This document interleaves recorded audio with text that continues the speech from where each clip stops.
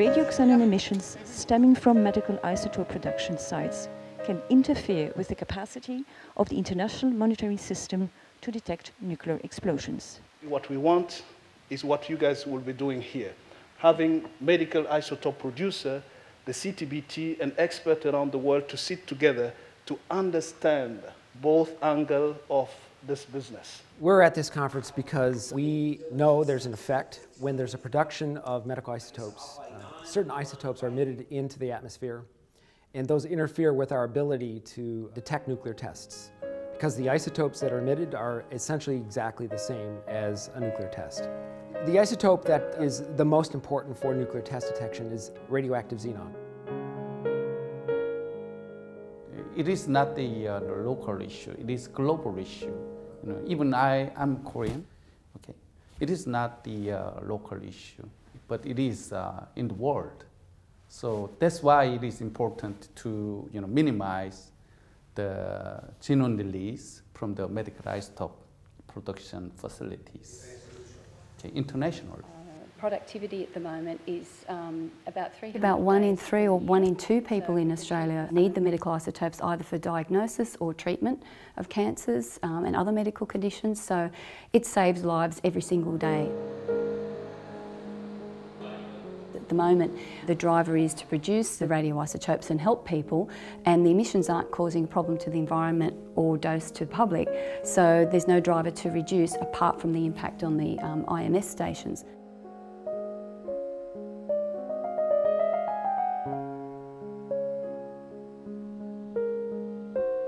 We and medical isotope production people are doing essentially the same job. We're trying to save lives. For us, it's a longer-term problem. We're trying to save lives by deterring nuclear testing and deterring nuclear threats from countries. The best solution is reduction of the emissions at the production point. The Nuclear Research Institute of Belgium is working to develop a prototype that will capture those emissions. And that's why Belgium is taking some leadership in this issue, both from the Institute of Radio Element and the Nuclear Research Center in cooperation with the CTBT and the European Union. This technology will be groundbreaking in the field of capturing xenon gases. We are working with projects with CTBTO in which we are going to try a new type of material which can trap the xenon in order to reduce also the releases. The project is the development of a prototype absorbent system that can absorb the xenon releases from a medical isotope production facility. The way we do it is that we have first tested some different absorbing materials, and we have chosen the best one, silver zeolite. This is the silver zeolite material. In this material, silver nanoparticles are attached to a normal zeolite. This has a very high absorption capacity, 7 times more compared to normal charcoal materials, which are often used in the nuclear industry. This is going to be in a trap.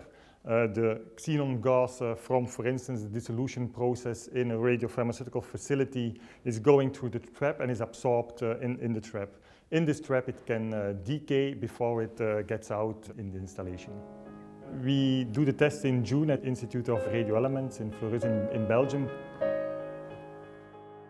This could be revolutionary because this material is a new material which is optimized for these purposes and is in this context the first time used. We have all kind of different existing medical isotope production facilities where there is no room foreseen for having such an absorbent system.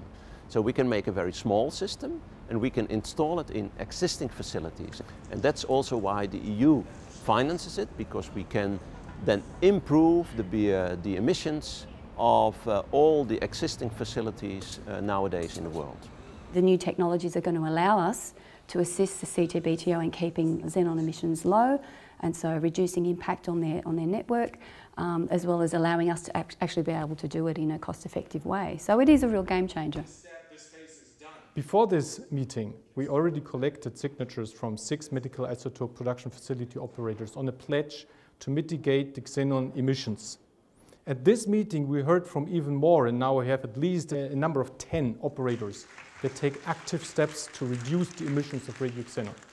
Some of them even go to a zero-emission production scheme, and others reduce their emissions to a very low limit. But, we finished with revitalization. Our experience, the last 3 years, it's not that expensive. If you are willing to do it, if you are willing to help the international community in putting an end on the nuclear weapons and monitoring this thing, it doesn't cost a lot of money. More and more operators of medical isotope production facilities are ready to share their data on radioxenon releases through the stack.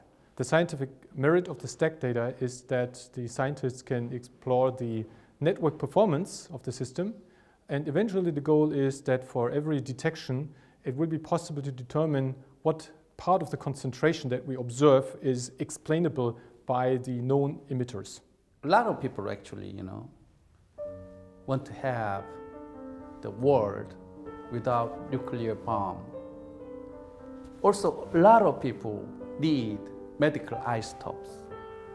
But in that sense, international community try to minimize the xenon emission. The excellent part of this discussion that we're having is that they're trying to understand the problem from all sides and use all the available technologies, so attacking it from all angles. Our aim is to see how we can understand each other, understand the emission, control the emission, but not control the production.